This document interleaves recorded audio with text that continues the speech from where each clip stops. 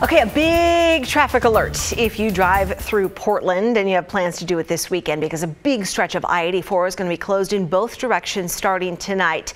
Traffic guru Chris McGinnis joining us this morning with a look at the project to install this new bike pedestrian bridge. Yeah, good morning, Nina. They're going to be moving this huge span over the freeway this weekend. And the goal, of course, is to have that create a safe route for bikes and pedestrians between Northeast and Southeast Portland near the Lloyd District. Let's take a closer look at the closure that's needed to make that happen. Eastbound lanes of Interstate 84 will be closed from I-5 to Cesar Chavez Boulevard. Westbound lanes coming into downtown will be shut down from I-205 to I-5. That is a big closure.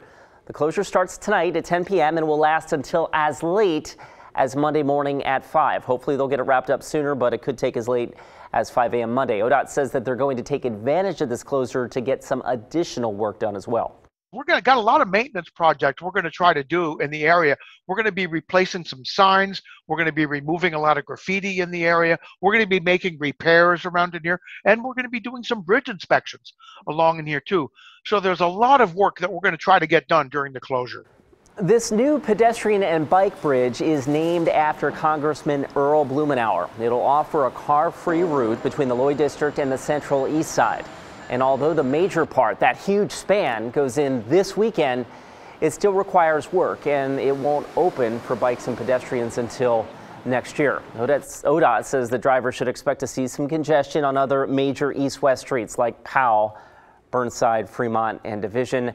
I-84 at I-5, that's one of the busiest interchanges in the state, Nina. It's good that they're doing this work over the weekend. Yeah, I suspect many people will forget. I got to put a sticky note in my car for Monday. All right, Chris, thank you so much. That is not the only big traffic project going on. TriMet will be starting a 2-week max improvement project on Sunday.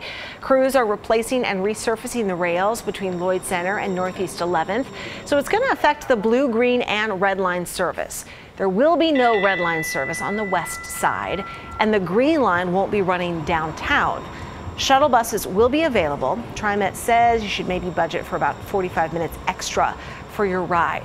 So if you want a closer look at all of this stuff going on, text the word traffic to 503-226-5088. We will text you back a link to the full details and the maps for both of these projects to help you plan your weekend.